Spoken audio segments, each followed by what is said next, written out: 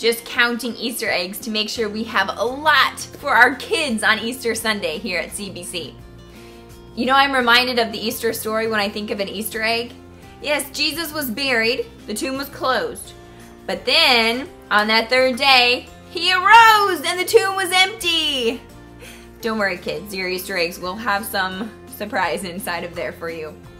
But we are very excited because this time of year we get to celebrate the journey of Easter. March 28th is Palm Sunday, where we get to discuss what happened with Jesus on that triumphal entry into Jerusalem. Then join us for a very special midweek service. Instead of Wednesday night, the week of Easter, we will have a Good Friday service on Friday night, April 2nd at 6 o'clock.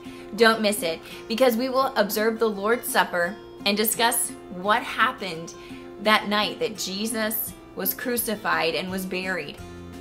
Then on Sunday, my favorite day, Easter, we get to celebrate the resurrection. 9 a.m. is our early sunrise service where we will have a special message and some of our music for our Easter program. And then at 10 a.m., our morning worship where we get to have the full Easter musical, a wonderful message from our pastor, and then an awesome, so exciting, fun Easter egg hunt for kids.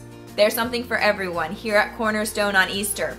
Be sure to grab a flyer, give it out to someone, put them at the coffee shop, in your local laundromat. Help us spread the word.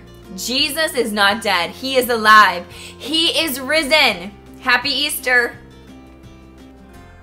Hey teens, young adults, this is Steven, the teen youth leader here at Cornerstone. Just a couple quick announcements. Don't forget we have no Wednesday service on the 24th. That's spring break, so we won't be meeting on the 24th. That's a Wednesday evening, so don't forget about that. Then upcoming on the 28th of April, we're going to have a teen service Sunday. So we're going to stick around till maybe 12 o'clock, 1 o'clock, do some service projects for the church. They are going to provide the supplies just appropriately because there's going to be some paint involved. And I've got the pizza and drinks. Please let us know if you're coming the week before, just so we know what's coming up.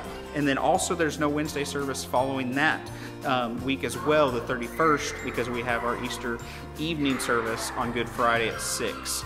We'll probably stay with the church through the evening service, but then we'll also break away and have our own little lesson. We hope to see you then. Thanks.